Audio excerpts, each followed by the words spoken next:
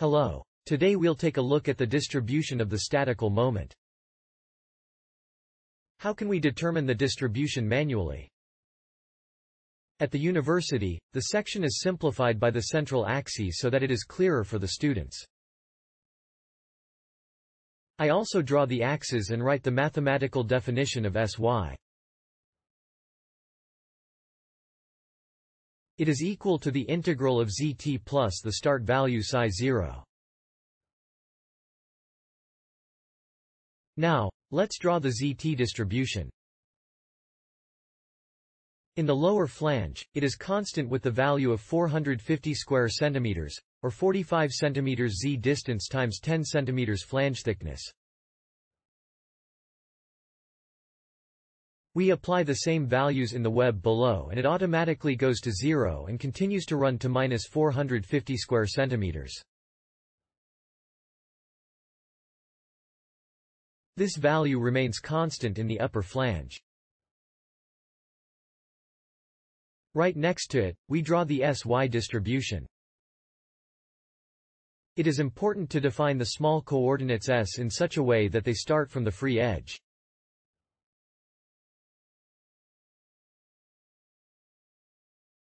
In this way, the initial value psi0 becomes 0. Furthermore, we can calculate the integrals. They are nothing more than the surface of the zt distribution. For sy of s1 equal to 40 cm to the right, the area is 450 by 40 square centimeters.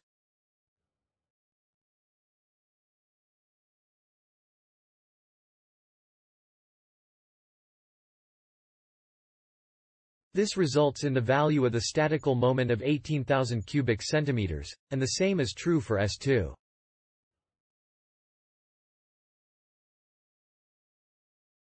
The distributions are determined similarly in the upper flange.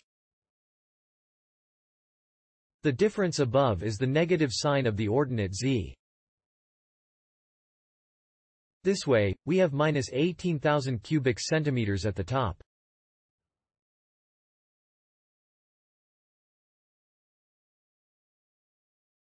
The practicality of this method is that, for sy of s3 equals 0, we can simply add together the statical moments flowing to it, or we can determine the entire surface in the flange.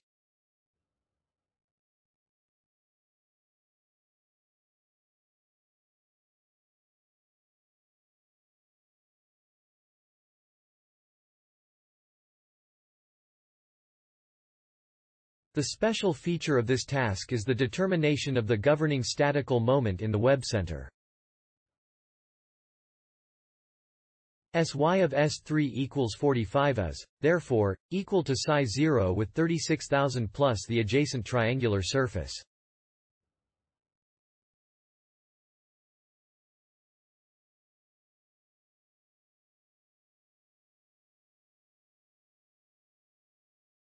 In total, we get 46,125 cubic centimeters.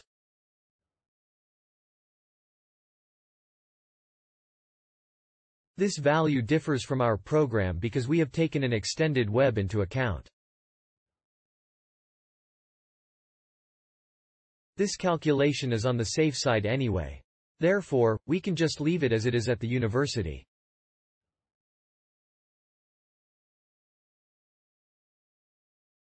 To be more precise, we should take the zt distribution of the web to the top of the bottom flange. This way, the zt area considered for this is only 400 square centimeters by 40 centimeters.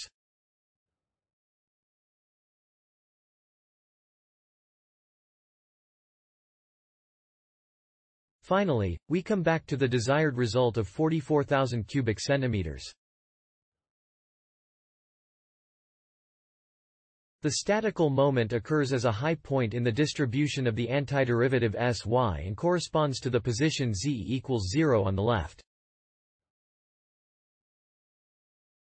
Upwards, sy will fall back to 36,000 cubic centimeters. Next time, we'll look at this distribution in shape thin.